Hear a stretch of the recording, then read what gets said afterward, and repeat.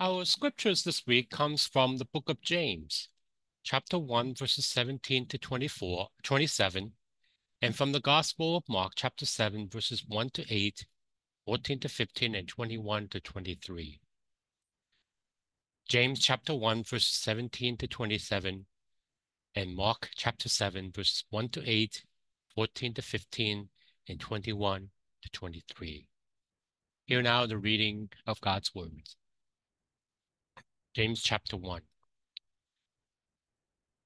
Every generous act of giving with every perfect gift is from above, coming down from the Father of lights, with whom there is no variation or shadow due to change. In fulfillment of his own purpose, he gave us birth by the word of truth, so that we may become a kind of first fruits of his creation. You must understand this, my beloved. Let everyone be quick to listen, slow to speak, and slow to anger. For your anger does not produce God's righteousness. Therefore, rid yourselves of all sordidness and rank growth of wickedness, and welcome with meekness the implanted word that has the power to save your souls. But be doers of the word, and not merely hearers who deceive themselves. For if any are hearers of the word and are not doers, they are like those who looked at themselves in the mirror. For they look at themselves and on going away immediately forget what they were like. But those who look into the perfect law, the law of liberty, and persevere, and be not hearers who forget, but doers who act, they will be blessed in their doing. If anything, they are religious and do not bridle their tongues, but deceive their hearts. Their religion is worthless. Religion that is pure and undefiled before God the Father is this: to care for orphans and widows in their distress, and to keep oneself unstained by the word. From the Gospel of Mark, chapter 7, verses 1 to 7, and 14 to 15, and 21 to 22, 23, 21 to 23. Now when the Pharisees and some of the scribes who had come from Jerusalem gathered around Jesus, they noticed that some of Jesus' disciples were eating with defiled hands, that is, without washing them. For the Pharisees and all the Jews do not eat unless they thoroughly wash their hands, and thus observing the traditions of the elders. And they do not eat anything from the market unless they wash it. And there are also many other traditions that they observe: the washing of cups, pots, and bronze kettles. So the Pharisees and the scribes asked Jesus, "Why do your disciples not live according to the traditions of the elders, but eat with defiled hands?" Jesus said to them, "Isaiah prophesied rightly about you hypocrites. As it is written, this people honors me with their lips, but their hearts are far from me. In vain do they worship me, teaching human precepts as doctrines. You abandon the commandment of God and hold to human tradition." Verse 14. Then he called the crowd again and said to them, "Listen to me, all of you, and understand. There is nothing outside a person that by going in can defile, but the things that come out are what defile. For it is from within, from the human heart, that evil intention comes: fornication, theft, murder, adultery, avarice, wickedness, deceit, licentiousness, envy, slander, pride, folly. All these evil things come from within, and they defile a person. Friends, this is the word of the Lord for us this morning. Thanks be to God. How many of you remember there used to be a commercial on TV about the Huntington Learning Center, when a mother was scolding at her son for receiving another bad report card, and the child would respond by saying, "I hate school. Do you think I want to fail? Mom, I said I would do better." Then the mother would reply, saying it and doing it are two different things. How many of you remember that commercial? Saying it and doing it are two different things. I think this cliche resonates our message this morning as presented by the writer of James, who reminded us how we ought to live out our everyday lives, both ethically, morally, and spiritually. We need to be accountable with what we say through our actions, as our actions reflect upon our commitment to the obedience of the spiritual law. For those of us who participated in the midweek Bible studies, we went through the book of James last year, and we came to realize that James was a very practical and instructional letter to the believers of the early church. As Christians, we must not only talk the talk, but we must also walk the talk. We must say what we mean and mean what we say. Unfortunately, sometimes the church community, whether it's the leaders or the parishioners, receive a bad reputation that it is full of hypocrites and that the people don't practice what they preach. I think this is a wake-up call for all of us to examine our own conducts and behaviors, how we live our everyday lives through our actions matters as they reflect upon our faith and the values that we uphold.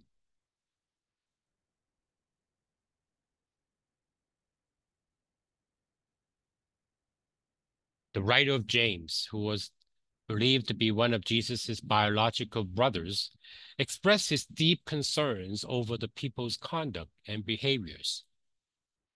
James was not afraid to speak his mind against his own brothers, while spiritual brothers, that is, while exposing the hypocrisies of those who fail to live up to the teachings and mandates of Christ. Even though James came short of calling them out by names, but he challenged them to examine their own conducts and be accountable to their own actions. As in his later on in his letter in verses 19 and 20, James offered a series of practical advices as he called out to the attentions of his fellow believers that they need to be quick to listen, slow to speak, and slow to anger.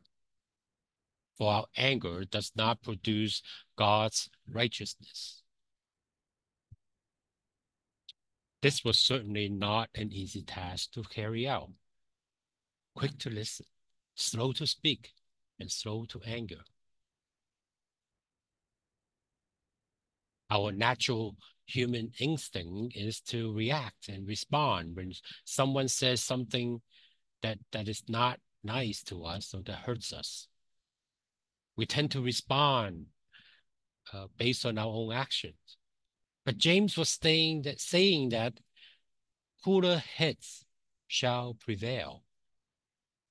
Be quick to listen, but slow to speak, and slow to anger. Be angry, but do not sin. I'm sure all of us have found ourselves in situations when we become so aggravated by someone. or being accused of things that we did not do. We become easily angry or upset and find ourselves difficult to restrain our emotions. We need to take control of over our behaviors, even with the choice of word that we say.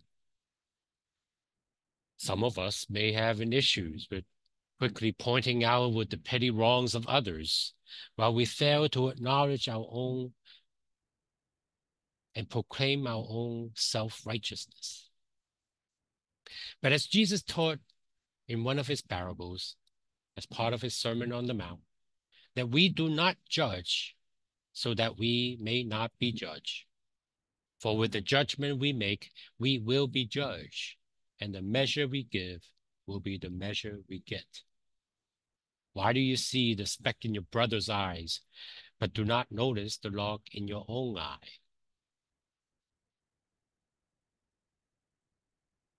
Keep in mind that every time we point our fingers at someone else, or two fingers are pointing in the other person's directions, the remaining three are pointing back to our own. When was the last time we were engaged in a disagreement or a conflict with someone? What were the circumstances? Who started it? And whose fault was it? And how did it get resolved? Or maybe not. Perhaps some of us are still holding on to that grudge against others. But doesn't that make us hypocrites whenever we confess and pray as the Lord taught us? Forgive our sins as we forgive those who sin against us. Our genuine faith in Christ transforms our lives and shapes us into who God created us to be. We acknowledge that even though we may not live our lives so perfectly, reflective of our faith, nevertheless, as James puts it, it is our faith. It is our faith that would ultimately save us and bear us much fruits at the end. Our actions, as seen by others in this world, demonstrates our faith that we uphold. Faith without work or faith without action is nothing but empty words and promises. From the gospel lessons that we read earlier from Mark, we also came across a group of Pharisees who were quick in pointing out the petty wrongs of others. In this case, the disciples of Jesus were being accused of eating without properly washing their hands. Now you may say, what's the big deal, right? We all have done that, I'm sure, eating without washing our hands. However, that was not the main point of the argument. The argument was that the Pharisees was arguing that it was not about the petty acts of washing hands itself, but it was more about one's obedience to the law and obedience to the customs and the traditions. It's the matter of the principle. These Pharisees were legalists who were so caught up with the obeying and obliging to the laws and traditions while neglecting their own wrongdoings. They were quick in putting the other person's conduct and characters under the microscope while accusing others of their wrongdoing and neglecting to look at their own.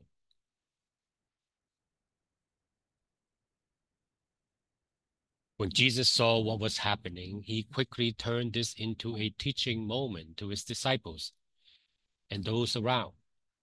You remember what he said to them?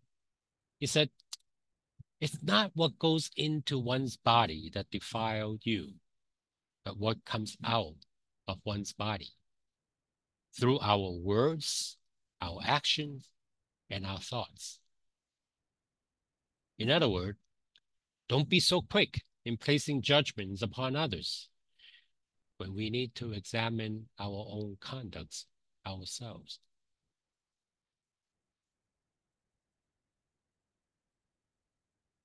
Judge not, or you will be judged. Also, as Jesus said, for it is from within and from our human hearts that evil intentions come. Fornications, theft, murder, adultery, avarice, wickedness, deceit, licentiousness, envy, slander, pride, and folly.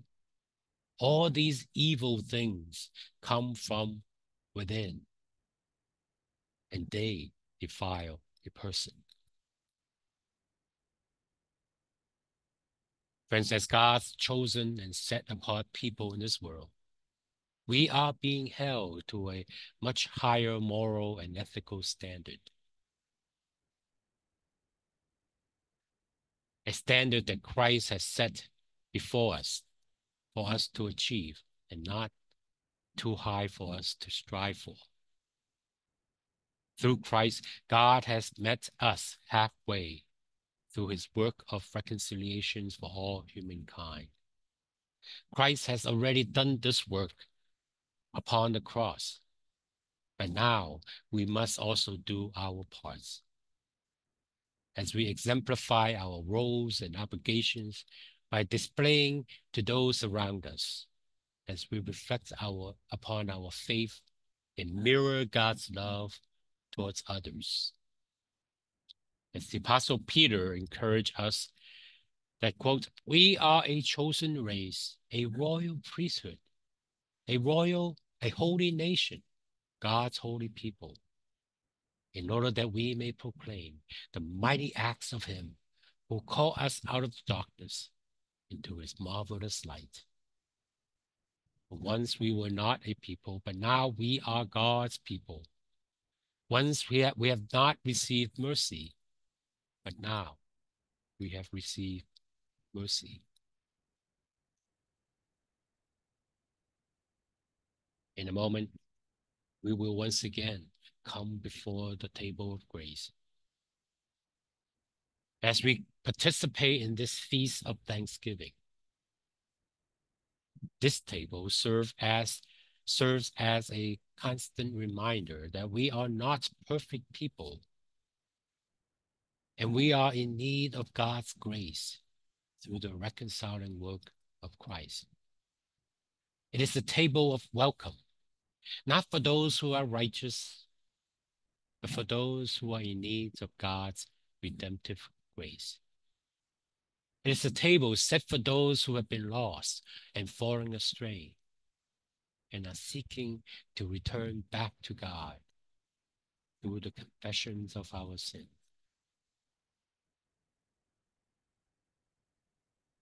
Friends, God has challenged us today to live and examine our own spiritual and practical lives.